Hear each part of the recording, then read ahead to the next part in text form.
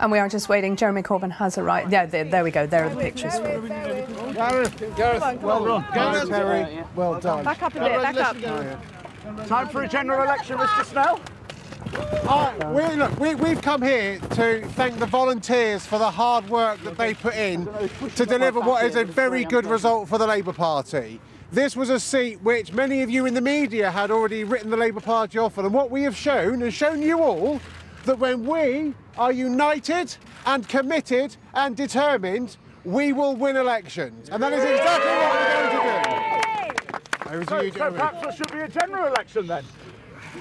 Gareth, can I be the first to come here today to congratulate you on being elected the new MP for Stoke-on-Trent Central? Well done, Gareth. And can I thank everyone who worked so hard in this campaign when many in the media wrote us off and said, UKIP are going to win that place, UKIP are going to take it. No. I'll tell you what happened yesterday. People came out, worked, knocked on doors and delivered a message. It's a message about the economy, it's a message about jobs, it's a message about this country, but above all, it was a message that hope triumphs over fear. And it was the victory of the Labour Party and the Labour candidate yesterday that has delivered this marvellous result in Stoke-on-Trent. When I was here last week, Gareth put forward his plan for the potteries. We're going to be working on that straight away.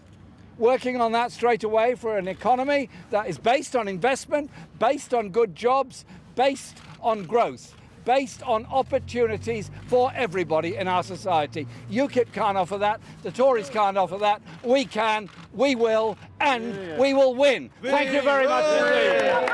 What happened in Copeland, Mr. Corbyn? What about Copeland, Mr. Corbyn? Thank you very much. So there is the Labour leader Jeremy Corbyn saying that hope triumphs over fear after that victory in Stoke-on-Trent, but not quite as keen to answer questions about the Conservative victory in Copeland. Let's go to Norman Smith, our assistant political editor, who's there. I think that was you, Norman, shouting a question out about Copeland, but you didn't get an answer. Just listening to Mr. Corbyn now, we might be able to get a few words with him.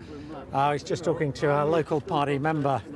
He's been a member for a long time, talking obviously about the victory here in Stoke, but he's not answered questions about Copeland. We'll just try and get a question to him in a minute when he's finished talking to this local party member. Mr. Corbyn. That's the point of the plan for the potteries.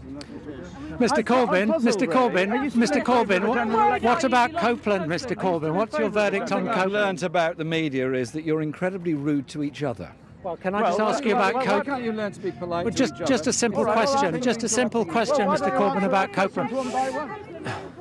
Let's just see if we can follow Mr. Corbyn and make any progress. Well, clearly he doesn't want to answer questions about Copeland there, as you can see, because that was a shattering outcome for Labour, and I think he's going to get in his car and leave straight away without answering any questions from reporters. An awfully long way to come not to answer any questions, but I think that is indeed what is going to happen.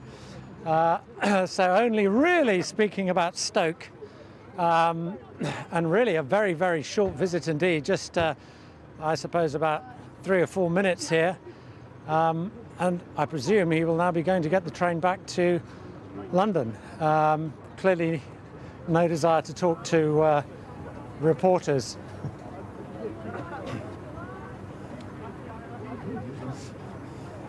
So there goes Mr.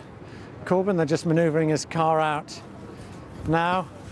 We'll try to get a question to him. He talked a little bit to a local activist, but you got a sense, I think, of the anger clearly Mr. Snell and Mr. Corbyn feel about the mainstream media and the way they feel that it's portrayed the Labour Party.